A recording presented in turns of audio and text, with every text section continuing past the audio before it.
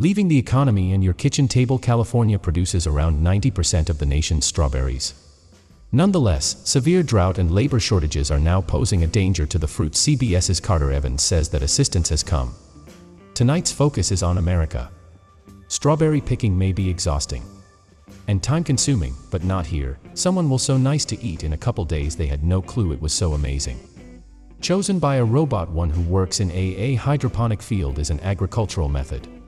It can save up to 90% of the water and smack dab in the middle of California's mega drought that might change the game with increased water pressures on labor as well as chemical regulation. Growers that are forward-thinking are currently implementing these in and become increasingly adept at them. Eric Adamson's firm is responsible for a people of the strawberry robotic revolution. Consider robots, which have been around for a long time.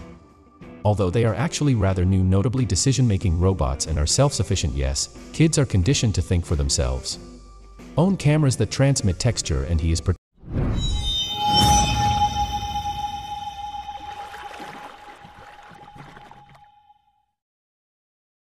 particularly fond of the one in the "You Got It" in the center. Oh, that's lovely. Yet as excellent as they are, no way they're not going to survive this. We don't expect to be perfect, and we anticipate to make errors. And we anticipate that things will break, but Adamson claims that the robots can currently choose with 95% accuracy. We want for them to be accurate. So they aren't just you know. We are, in fact, replacing people's jobs. Teaching people, some of whom are farmers. Did you learn anything from the workers themselves?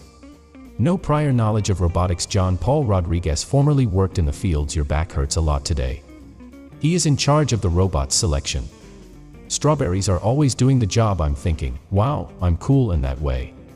We can develop higher paying employment with increased skill development, all as the robots themselves advance more skilled, and not only in plucking strawberries in the hopes of having hundreds upon hundreds of robots. The top farm selection table in the world: blackberries, grapes, peppers, and cucumbers, raspberries. If not, robots are trained to conceive extraordinary thoughts. You'll find it unpleasant to watch it select.